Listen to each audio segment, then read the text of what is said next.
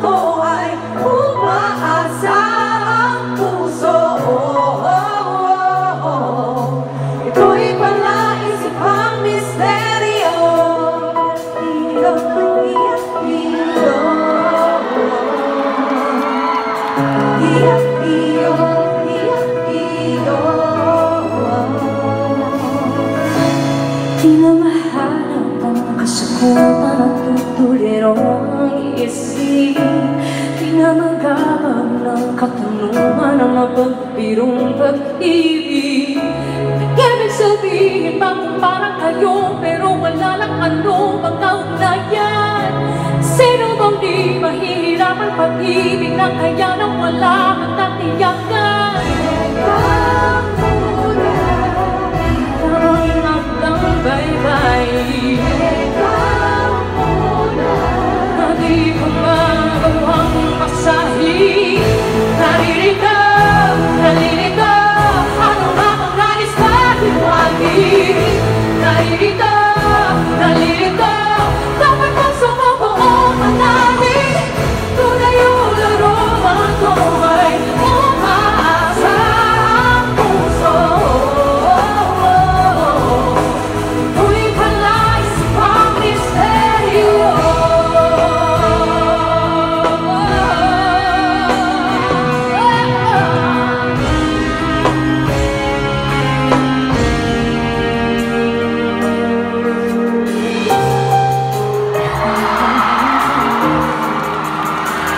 kailan hanggang huli. Gaano man kalayo, tayo'y pinagtagit kong muli. Ilaway ng kasakitan, ngunit makulit na bumabalik. Ilang ulit para nag-iwan, ngunit patuloy na bumabalik. Ay dami ng sakit na nilimot na kabayan. Di maiwasang isipin na tayo ay para bang tumatakbo sa walang hanggan ang ganyan tumatakbo. Ang pag-ibig na di labas ang biyahe. Ikot-ikot lang, ikot-ikot lang, ikot-ikot lang, ikot-ikot, ikot, ikot-ikot lang, ikot-ikot lang. Ikot-ikot lang, ikot-ikot, ikot. Araw-araw, dulo-dulo, may angas na dumaraan. Ano nga bang dulo-dulo? Bakit nakatagal? Hayaan ng sakit na nilimot ng kabayan. Di maiwasang isipin na tayo'y mahal.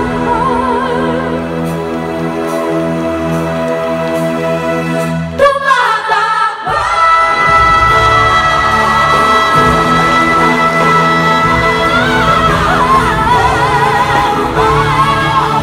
Pag-ibig na di labas ang biyahe.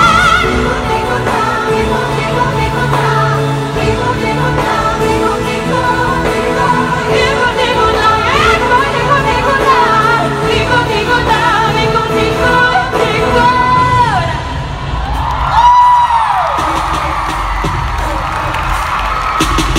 Araneta! Are you ready to dance with me? Woo!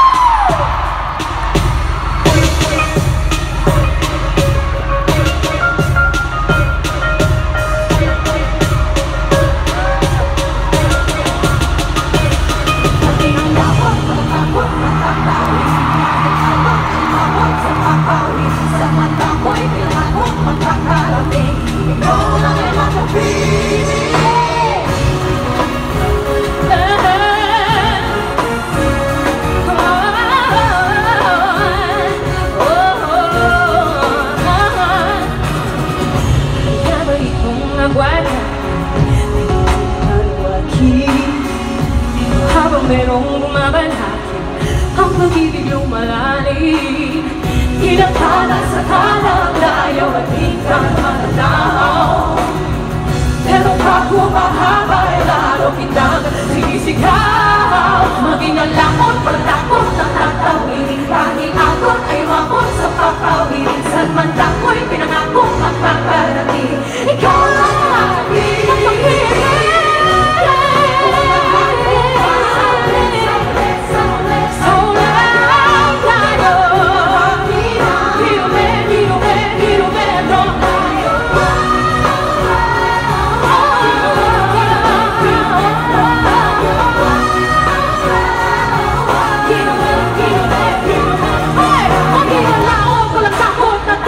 Kahit akot ay wakot sa papawirin. San man ako'y pinangako magpaparating. Ikaw lang ang nakapili. Maging alaot, pagtakot ang tatawirin. Kahit akot ay wakot sa papawirin. San man ako'y pinangako